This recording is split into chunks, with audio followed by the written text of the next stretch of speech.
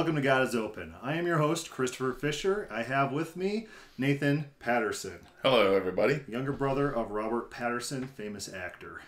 No. Oh. Today on God is Open, we are going to be talking about the Duffy Slick debate. We will both watched both debates, and this is kind of just like a post-op. We're still in Denver. We're fresh off the debate. This is just our initial impressions about how each debate went.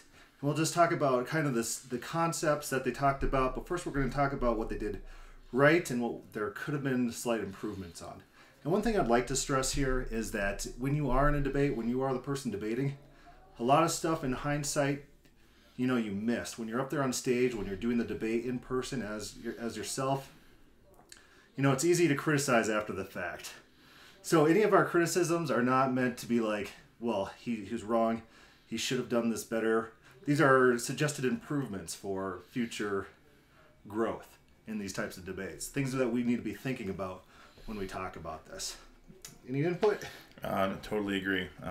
Like I said, just from our own observations, from what we saw from both parties, positives, negatives, and we're just here just to discuss the debate. You can all listen to it yourself online. Both parts are up. They recorded. There's video, audio. Plenty of Q&A questions at the end of it, and just go to godisopen.com for more information to learn more about open theism, or come join us at God is Open Facebook group in order to participate in the discussion. So look at this. We got a third guest today. Oh. This is our friend Joseph Sabo. He rode down with me. He traveled with me to Colorado for this debate. And Joseph, would you like to give any initial thoughts on the debate? Very good. Very interesting. So let's talk about the first debate. The first debate was titled, "Is the God of the Open Theism the God of the Bible?" Something along those lines. And so this was where Will Duffy, I think he designed this one to be more of the biblical, hard-hitting debate on the Bible, where he focuses on the Bible, he talks about the Bible, he wants to talk about the scriptures in the Bible. Whereas the second debate was more focused on, is God of Calvinism, is he loving? And you see a little bit of a distinctive between the two formats of the debate. Will Duffy is heavy on the Bible in the first, not so heavy in the second. Matt Slick was not so heavy on the Bible in the first, a little bit heavier in the second, because he tried to change that debate to be about predestination. Yes. His idea was, if I could prove predestination, then I proved God is loving. So that was kind of his idea. He saves sinners, and that's how you know he's loving, because he actually saved us. Yeah. Okay. But we'll talk about that a little bit later. So, initial thoughts on the debate. What do you think Will Duffy did correct? I thought his opening statement was a very good presentation of open theism, in which he showed that open theism is indeed scriptural. We're not coming at the Bible with a presupposition like Calvinism is, where you have to apply a ton of nonsensical metaphysics and philosophical jargon in order to explain what is God saying and what God is not saying. Whereas open theism, the plain meaning of Scripture with basic reading intuition and language skills, you can see God speaking to his people, and we're not trying to say those are figures of speech, which you'll hear a lot in the debate, or just anthropomorphisms with no actual solid, tangible answer after that. Yeah, I think Will Duffy did really well crafting his opening statement for each debate. He had a lot of time to think about this and plan it, and he's the one who initiated this debate with Matt Slick. So he probably had all this planned, what he wanted to stress in each of these debates. Where he might have been taken aback just a little bit, especially in the second debate during the cross-examination, where Matt Slick was controlling the debate. Matt Slick wanted to talk about what he wanted to talk about, and Will Duffy was unprepared for that, and it kind of showed. I got a text message from a friend during that time saying, "Oh, look at this, Will Duffy's getting slaughtered here." But slaughtered, it might be over-exaggeration. There's a lot of people who are saying that Will Duffy handled it very well, how he did. His demeanor came off very fluid. He came off as knowledgeable, especially in the first debate. When Matt Slick wanted to talk about his predestination, I don't think he came off as knowledgeable. No, whatsoever. The thing was, too, that I noticed with Will, especially during cross-examination, was very solid, very firm. He had Matt Slick affirming things that most Calvinists would not hear him say like that. Like we'll get to eventually about God actually being in time, and God having temporal reality instead of outside time, as most Calvinists believe. And that was really, really striking in there. And I think Will did a great job there. And like you'd mentioned before, Matt Slick wanted to talk about election and predestination, and Will I don't think was prepared for that, because it's almost like Matt Slick was changing the debate all of a sudden. Instead of going, is open theism biblical, he was trying to basically give everybody a lesson on Calvinism and try and convert us there in the middle of the sanctuary. Yeah, that was funny. Will Duffy could have done better in calling him out on that.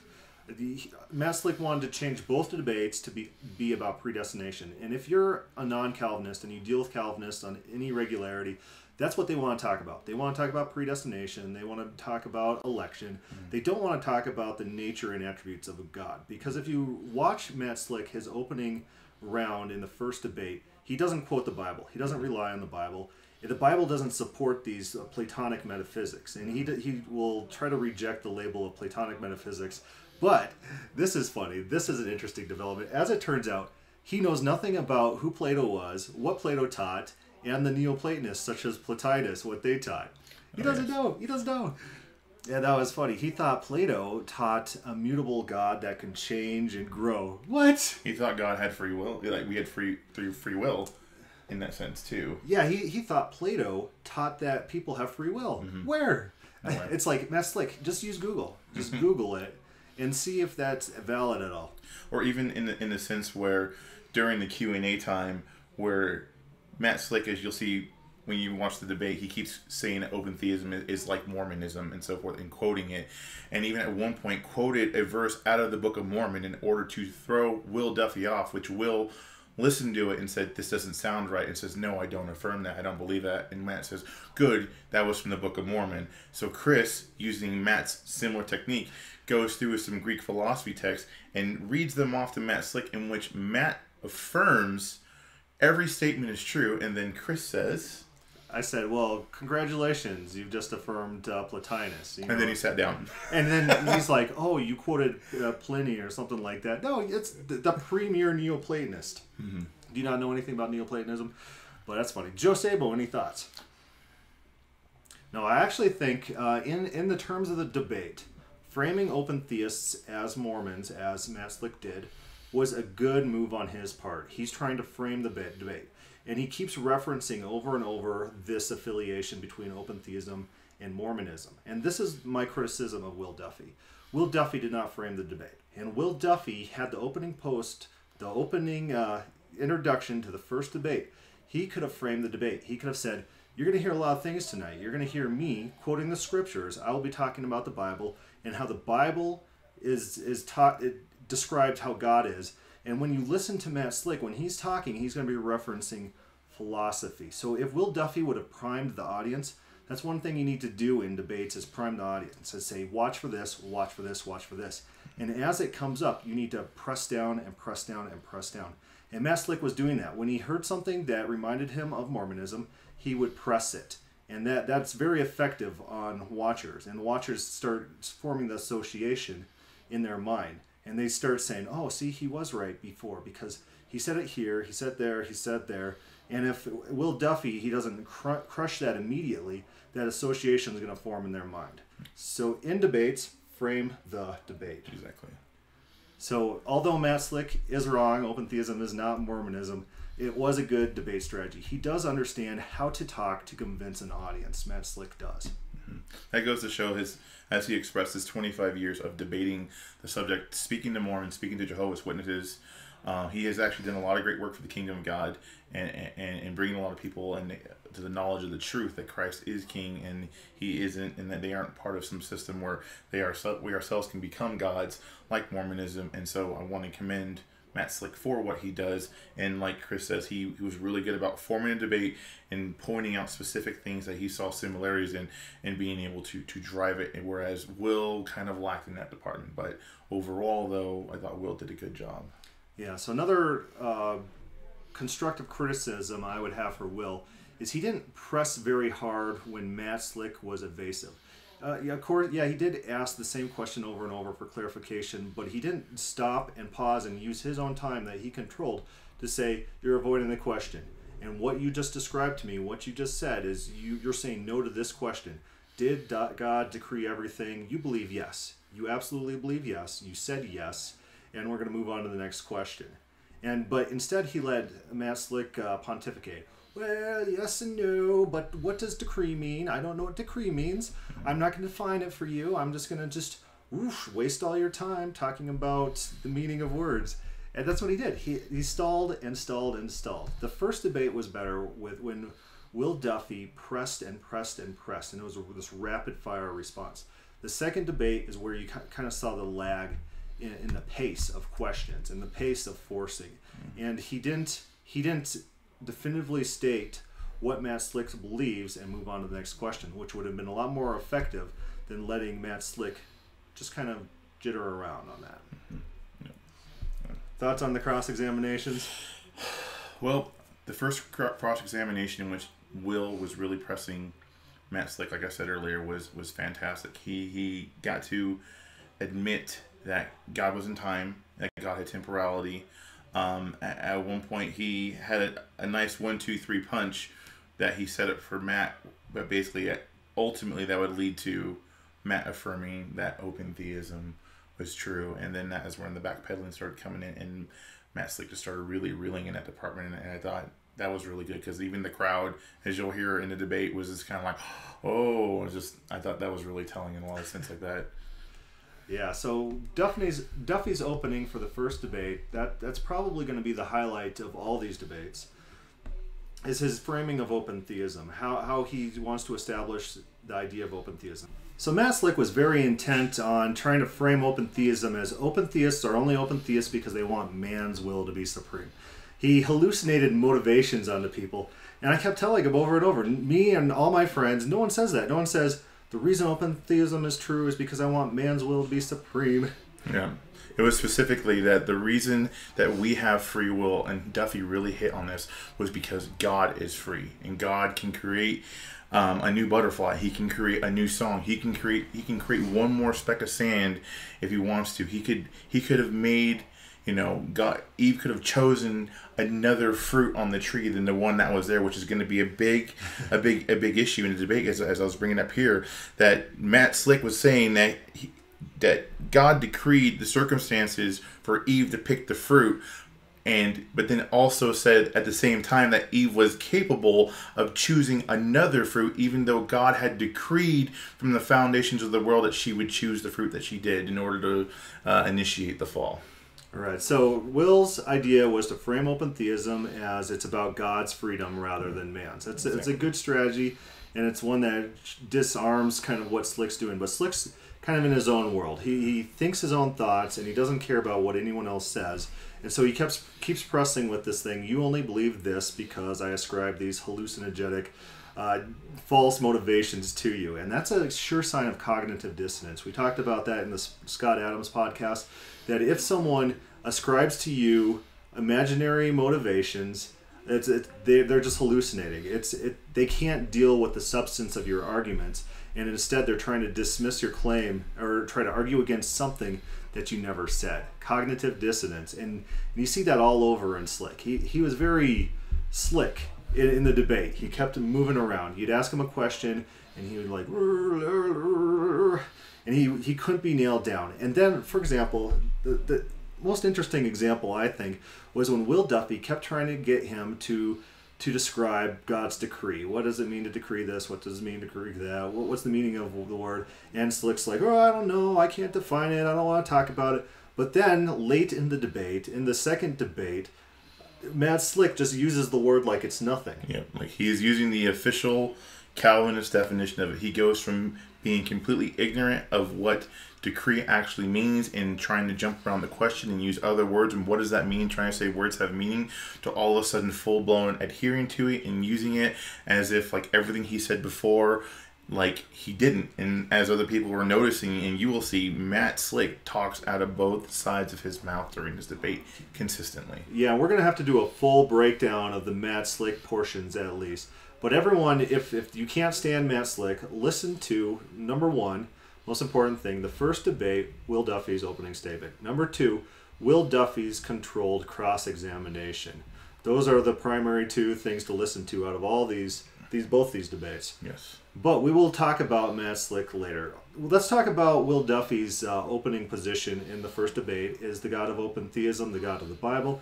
And he makes two very bold claims which Matt Slick never addresses. He doesn't talk about it. He doesn't try to refute them. The first claim is that predestination and foreknowledge are only for open theists. Because in Calvinism, in traditional classical theism, God is timeless, outside of time, pure simplicity, and as Matt Slick reveals in the second debate, that he believes that God's knowledge is identical to his essence and originates only from inside himself.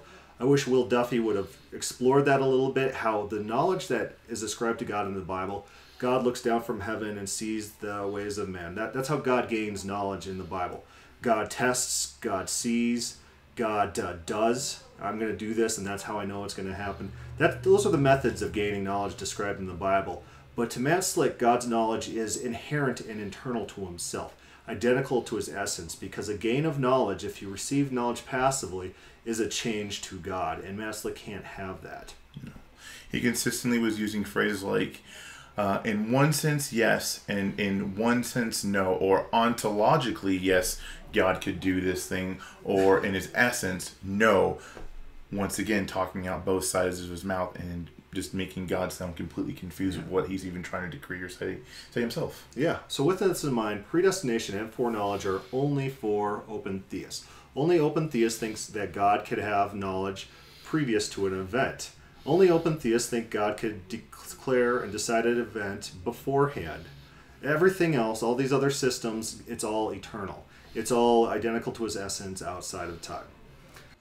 All right, the next big point of Will's that we're going to touch on is the incarnation. He points to the incarnation as evidence for open theism, the Trinity and Jesus' nature. When Jesus became a man, or when the second person of the Trinity became a man, was that a change in the Godhead?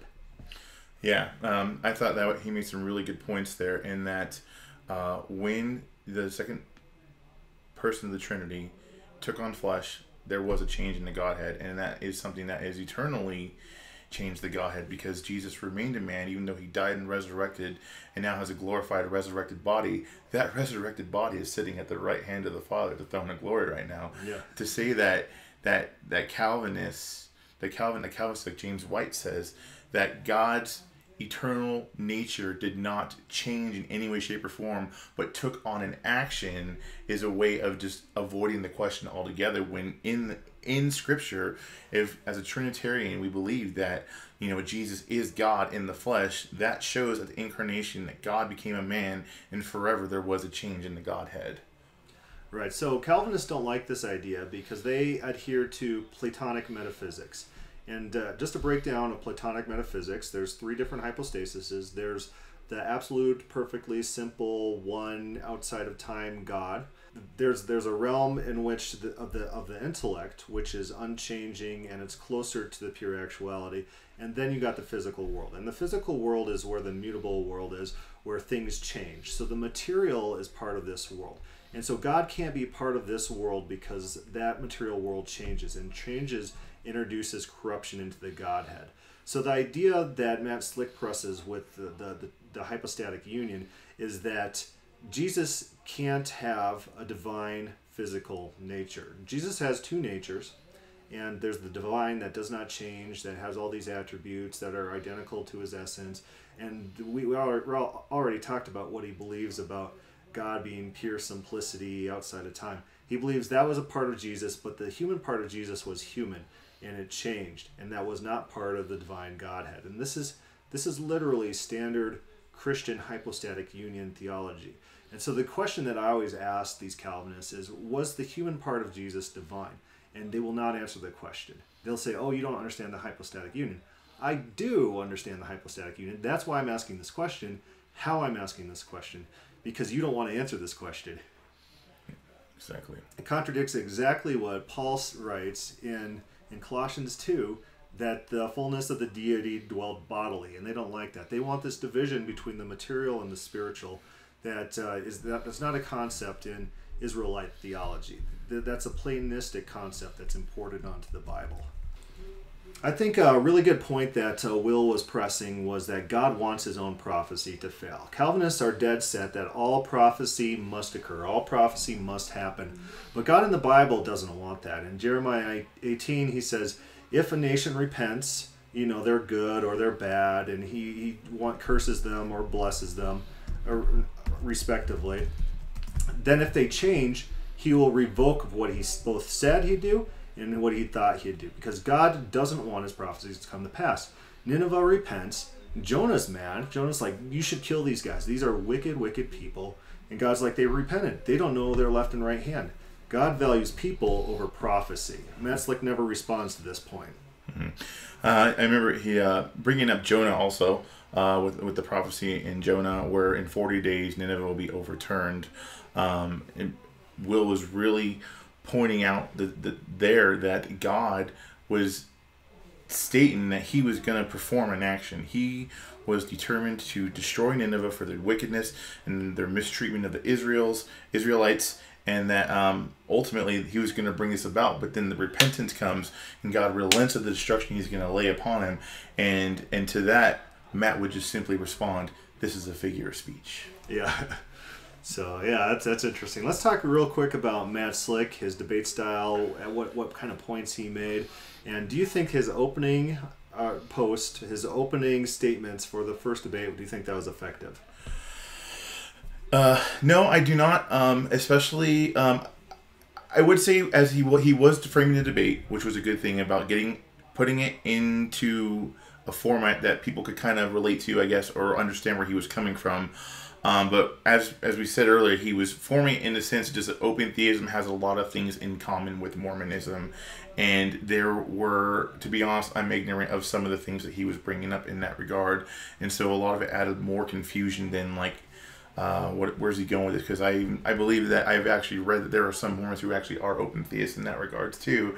And it seemed to be, he was framing it, but I feel like he was framing it in a way to try and backhand everybody in the room. It's a strategy called poisoning the well. It's trying to negatively associate things with your opponents. And he was doing it purposefully. And he actually told me he was doing it purposefully. And when I brought up his affiliation with Platonic doctrine, number one, he doesn't understand Platonism. He doesn't know who Plato was. He doesn't know what Plato taught. He doesn't know that Plato taught an immutable God that he taught. He didn't know who Plotinus was, Neoplatonist extraordinaire. He knows nothing about Platonism. But I brought up all his similarities with Platonism, and he just started screaming. This is the second debate and the day before and the after debate. That's not recorded. He started screaming, genetic fallacy, genetic fallacy. What the genetic fallacy is, what a fallacy is you got some sort of premise, you got some sort of inference, and then you have a conclusion. And if you have a false inference, that would make your conclusion invalid. But I wasn't claiming that Calvinism was false because it's influenced by Platonism. I was saying Calvinism is influenced by Platonism because Augustine, in his writings, said that the entire Bible is silly, and so you have to read it in light of Plotinus, a Neoplatonist. And he said the only use for the Bible is charity. The Jesus element was the only use for the Bible. All of his other theology he can get from Plotinus. So if that's not proof positive that his theology was highly influenced by Platonist doctrine, of Plotinus specifically, I don't know what is. It's not a fallacy of logic. It's a truth that's regularly acknowledged by scholars. But what he wants to do with Mormonism is just equate us to Mormonism, even though no one I know who's an open theist is a Mormon. Mm-hmm. No one I know says, oh, the Mormons have influenced me to be an open theist. Okay. He's just trying to poison the well. Mm-hmm, exactly.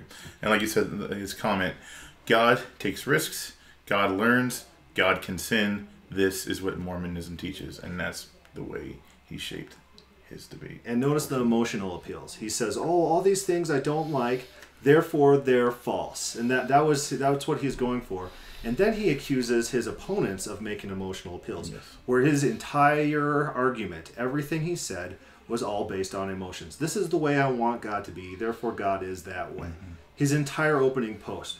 Look to see if he references the Bible whatsoever. And every time he does reference the Bible, he does this thing where he shotguns proof texts, and he just assumes his own meaning. Exactly. That was one thing I noticed. His version of reading scripture to you was quoting the plethora of one-liners that he had in his head, and he would shout them out without actually reading them or any contextualizing of it in any way, shape, or form, or he would paraphrase it in such a way that he was basically trying to proof text Calvinism based upon what he had memorized in his brain instead of actually going to the Bible and reading it in context, which Will seem to be bringing it back to that point in talking about the fuller meaning of the passages in order to argue open theism in the affirmative, whereas Matt Slick was trying really hard to point it to pigeonholes into calling us Mormons. Yeah. So Matt Slick does this thing where he kind of understands that words have contextual meaning only when it suits his side, only when he could use it against us. But he'll deny anyone else who's trying to use his proof text and say there's other meanings that could be attributed to those texts. Let's take, for example, a post-debate thing. I don't know if I told you about this instance. I was talking to Matt Slick, and he says, "Oh, God knows everything." 1 John 3:20. 1 John 3:20, he says. And, if you watched our previous podcast on the Slick pre-debate, I talk about this. God knows all things. He just assumes his Platonist metaphysics into that. And I said, well, man knows everything. 1 John 2:20. And he freaked out. He'd never heard of it in his life. I'm like, you must have read this verse like 10,000 times. And the fact that you don't know this verse, that's problematic. And so what he does, he uses like the ESV. He goes there and it says, you all know these things. But I said, no, that's not the majority text. It's not the Byzantine text. He freaks out. He's never heard this in his life. He runs to his computer and he's like this. Oh, this doesn't say that. This version doesn't say this. This version. I think he was checking English versions. And here's the thing. The only two versions of the Bible that use the majority or Byzantine text, Matt Slick doesn't know anything about textual criticism. He doesn't know it. So he was I bet he was checking English translations. Mm-hmm. The only two versions that use the majority or Byzantine texts are the King James and the New King James, which use the same phrase for all. You know all. It's not you all know. You know all. Just like it said of God. And this blew his mind. And he says, what does this mean? That man knows everything? Because that's what I said to mock him, actually. I was like, this means man knows everything. And he's like, no, it doesn't. Man doesn't know everything. I said, read the verse. Read the verse. Man knows everything. Man's omniscient. He's like, we know that's not true. And here's the point. And he didn't get it. It didn't cross his mind. His inconsistencies, where he's forcing his theology on 1 John 3:20, and he's just assuming away similar phrases in other contexts. His total hypocrisy, his total neglect of textual criticism, his total neglect of contextual understanding of phrases, it didn't faze him. It caused this cognitive dissonance that was visible, and he was very frustrated. Yes, I found it really appalling too that in prepping for this debate, Matt Slick was using verses such as Jeremiah 18 as proof texts for Calvinism in the sense of the context of Romans 9. But during the debate, when Will Duffy goes to press him for this, he all of a sudden is ignorant of it and has no idea it even exists in the Bible. Another thing in which Chris was speaking to Matt Slick in post-debate again, Matt Slick made a comment of, in the Bible, God never changes his mind. And Chris says, give me a verse. Dead silence. All of a sudden, he doesn't know anything. I said, there's no verse where God says he changes his mind. And the only two verses that says God doesn't change his mind are both quotes by men. And one of them's the false prophet Balaam. And one of them's in context of Samuel saying that God's not going to repent of repenting. And Jason Troyer pointed out that those two verses are about God doesn't repent like a man. It is the point of those two verses. And so Matt Slick was dumbfounded. He said, oh, God doesn't change his mind. I said, give me one verse. Silence. He couldn't answer. Exodus 32. Oh, sorry. God changed his mind. Yeah. He changed his mind all over the Bible. And it's a narrative. Narrative in which if you take that as a figure of speech, the narrative falls apart. Mm-hmm. And that's the thing that Will Duffy didn't press that point. He didn't press the point that narrative determines whether something's a figure of speech or not. And what Matt Slick did, and this was very wise of him and smart of him, he pointed to personifications in the Bible. There are personifications in the Bible where, you know, like the mountains will do something, or the river will do something, the blood cries out in Genesis. Those are personifications. But it's not like if you pull those out of the text, the whole narrative falls apart. And they have meaning, and you're able to understand the meaning. The blood cries out means that, you know, this is justice that's demanding some sort of action. But Matt Slick, he avoided that. He avoided explaining his idioms, explaining the meanings of his anthropomorphisms that he's trying to dismiss in the Bible. If you listen around the 3 hour and 8 minute mark of the first debate, I actually asked him the question, if God is living, loving, personal, relational, and good, then, you know, texts such as Isaiah 5 with the winepress and the grapes, the wild grapes, Genesis 6, Exodus 32, Genesis 22, in your regard, if you think God's relational, then how are these turning into figures of speech and anthropomorphisms? Because that's the one thing he kept harping on, is that these were all figures of speech. They were all anthropomorphic. They were the way Calvin spoke of a wet nurse speaking to a child and whispering to them, because we're incapable of understanding God speaking to us directly. And he just completely avoided the question by saying it has to do with my presuppositions and it has to do with hermeneutics, which he would love to teach you. He's so thoughtful. He's such a nice guy. He'll teach everyone everything. But here's another interesting that came out of this debate. Matt Slick doesn't know Greek. He doesn't know Greek. Nope. Okay, what he does is he has these Bible programs that with the tense voice mood on them. And so Will and him got in this debate about Acts 13:48. Yes. Whether it's passive or middle. And Will Duffy, he's not like a big Greek guy, but he actually knows the basics of how that functions in that verse, the difference between middle and passive, which in Greek, if you actually know Greek, you know that the middle and passive are the same word, and you have to decide which one it is by context.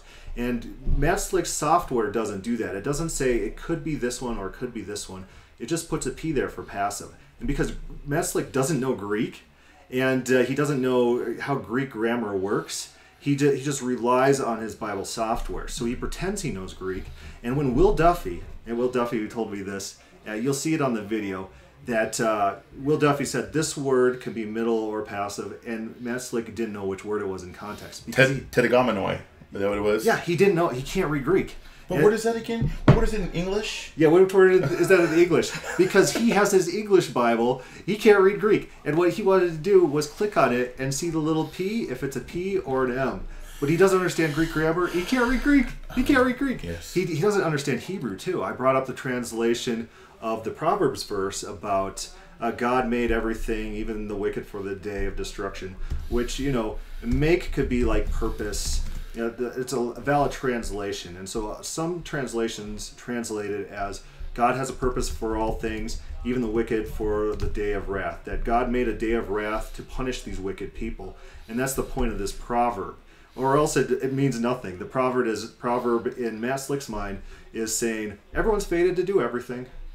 Is that a proverb? That's not a proverb. No. He was using Proverbs 16 a lot and just really just harping on it. It was like his go-to verse on, I had to pull it up, I didn't see it, but like he was just sitting there quoting, like, first of all, poetry, which is a means of just like instruction to his son and for that, but it wasn't any intent and mean behind the text as a means of trying to teach like a theological subject about God, but more about a person's personal relationship with their son or distributing knowledge to someone as a way of living the proverbial life, perchance, which you see Job living said proverbial life in the text, and then yet he gets wrecked. So if you're watching the second debate and you get to the questions and I ask something about verb conjugations, the point of that question is not about, you don't have to take anything from that about verbs and conjugating verbs and the difference between passive and middle. What you should take away from that, Matt Slick doesn't know Greek.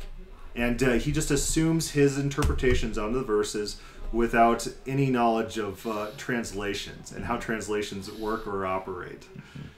He was very fond of the NASB.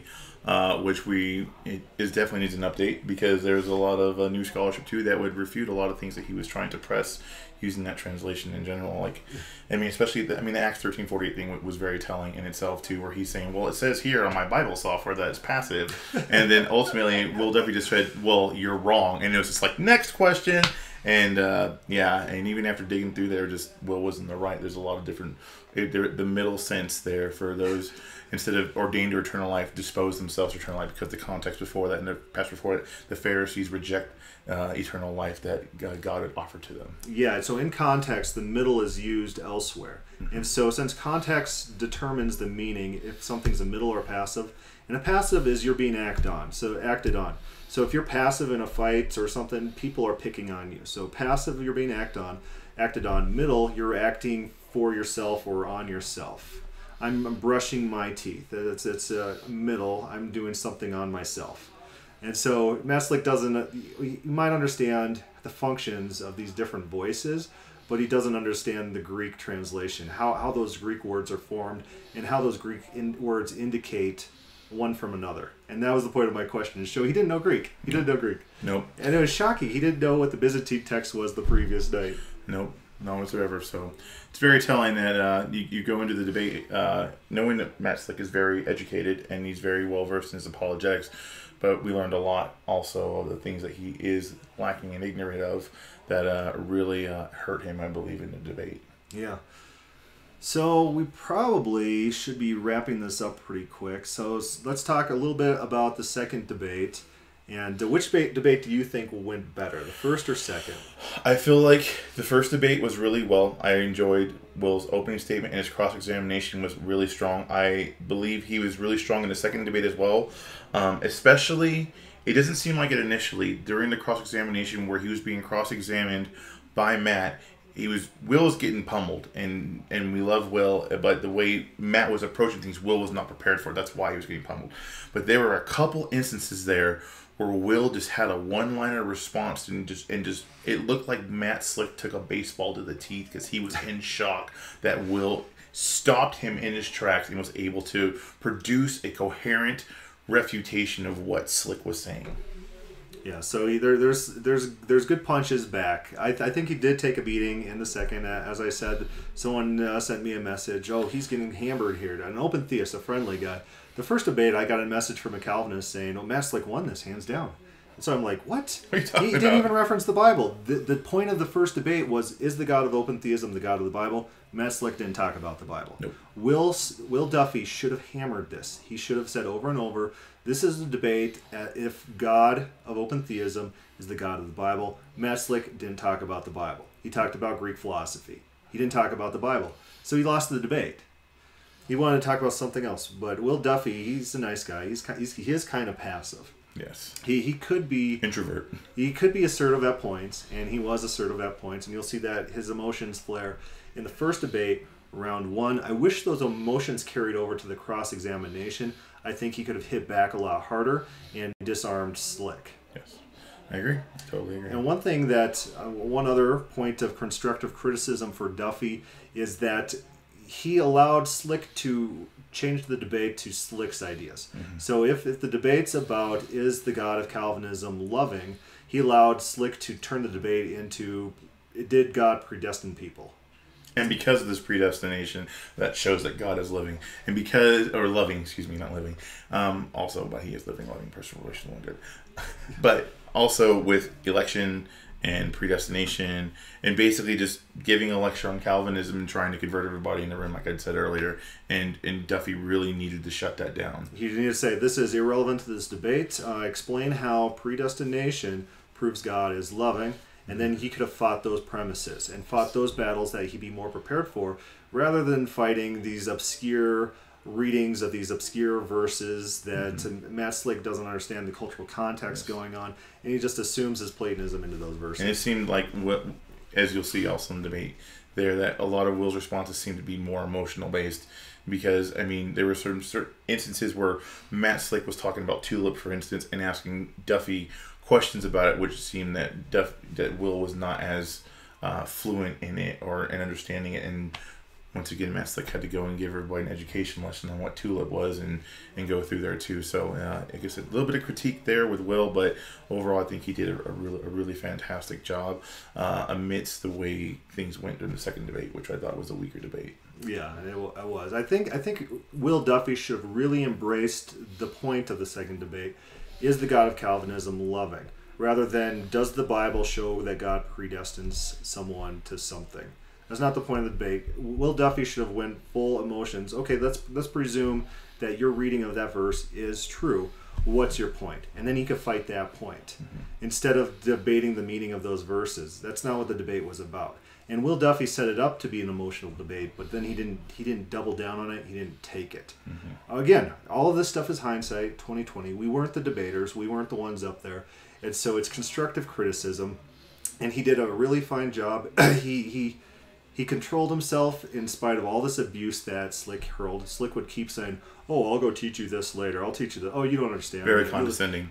Very condescending, and that's what he does. He tries to set himself up as an authority figure, and that's why it's good for videos to mock Matt Slick and his lack of intelligence. Again, he doesn't know who Plato was. He didn't know what Plato taught. He doesn't know what Platonism is. He didn't know who Plotinus was. He doesn't understand what the Byzantine text is. He doesn't understand Greek at all. And he thinks that different English versions of the Bible will give him all the answers he needs. Yeah, like clicking on different versions of the Bible to see how they translate this. Or he doesn't know. I asked him. He said all these versions say this. I'm like, what Greek manuscripts are you reading? He didn't answer because he wasn't. He was clicking on English versions. He was checking different English versions of the verse. That was very amateur. Oh, it's so funny. Very amateur. It was so funny. I'm like, seriously, dude? This is your life passion, and you don't know anything about Greek. Yeah. And it was sad. It was telling. Yes. Yes, very much so. And relying on the English translations was definitely a downfall, I believe, for Slick during this, because it seemed like the open theists were hitting him with more Greek and more Hebrew and stuff like that, and he didn't know what to do with it because he had to go to English translations in order to figure out what it meant. So it's like, okay, so much for that. So that's funny. I don't know if he'll take that to heart or if he'll internalize it and then take criticism back and research his verses. He probably won't. He tends to view the world through a lens. And he has this thought process that he goes through where only his view of the world is right. So he doesn't care about what his opponent believes. He doesn't care about accurately understanding and representing his opponent. He just wants to force his own views. And so there's times in the debate where Will Duffy says, "Oh, this is what this verse means." And Slick just couldn't comprehend it. And he said, "Oh, you just don't understand all these things, and I got this filter that works for me." Matt Slick, try to understand what other people believe. You can't be so focused on your own thing that you just discount other people's views. If someone quotes the Bible and it's not the way you quote it in your system that you are married to, that will distort those texts and rip them out of their context. For instance, when he was hitting Will with John 6:65, John 6 verse 65, and not hitting the context of verses 45, where individuals are rejecting the message and the truth that Jesus is presenting to them as a reference from Isaiah 54:13, talking to Israel specifically there, and leading up into 665. He completely missed the context of it, was using a proof text for just the verse itself as a means of showing election, and then trying to steamroll Will Duffy's interpretation of it, and that showed a lot of character of how Matt Slick is working through a system, and that's his filter and his presupposition through there in order to make it all fit into the 5.2 level. Yeah, you watch what he does. He says, "I could use analogies. You can't use analogies. Yeah. I could explain the answers to my questions. I'll cut you off before you can explain your answers to those questions." Or, "Hey, Matt, can you give me an analogy of that?" "Oh, I don't want to use an analogy. I'm going to use the Bible." But then he will use analogies consistently in the debate, and it's just like it's talking out of both sides of his mouth. Double standard. Inconsistent person, and it's anything that benefits him, he'll accept, and he won't allow that on his opponents. And we've noticed this in our previous discussions, podcasts on Matt Slick. He's arrogant. He's full of himself. He's very condescending, and he wants to make his opponents lick his boots like he's some sort of theology god. And that's the only way he's going to engage in people, because if people treat him just Arthur Hagelin, just treating him with the factual, straight type of tones, factual confidence statements, he'll take, "Oh, you're insulting me, and you're not being Christian. Oh, you need to worship me like a pastor, and then I'll talk to you." And then he'll shift he did that in the Morel debate as well. He didn't do that quite in this debate. He just complained about the lights a lot. Well, that I do think he has a problem there, and he always says he has like Asperger's and something, and that might be true. He's so focused on his own views and no one else's. He doesn't care what anyone else says. He might have some sort of mental thing going on there. Yep. The interesting thing is this guy has a following. He's got a following, and people think that he's like smart and intelligent.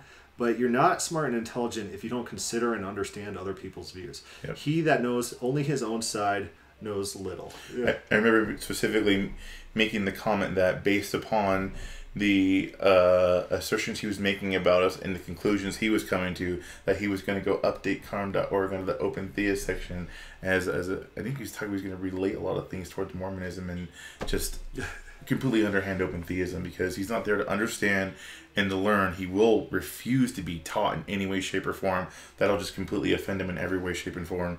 And he's just there to collect information and to smear everybody if he doesn't agree with his theology, even though by the end of the debate we were all pretty sure he was an inconsistent Arminian. I do gotta give him props. He comes to hostile audiences. This was a completely hostile audience. Oh, yeah.